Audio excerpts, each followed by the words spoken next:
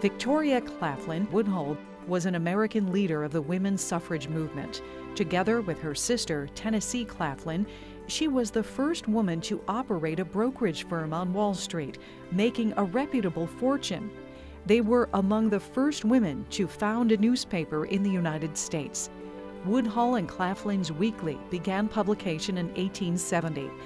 But it was in 1872 when Victoria Woodhull became most famous for running as a candidate with the Equal Rights Party as the first woman to run for President of the United States.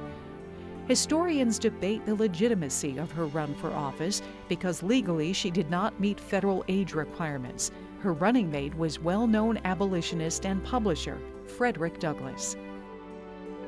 Celebrate 2020, Susan B. Anthony and the 19th Amendment. Learn more at wxxi.org/2020.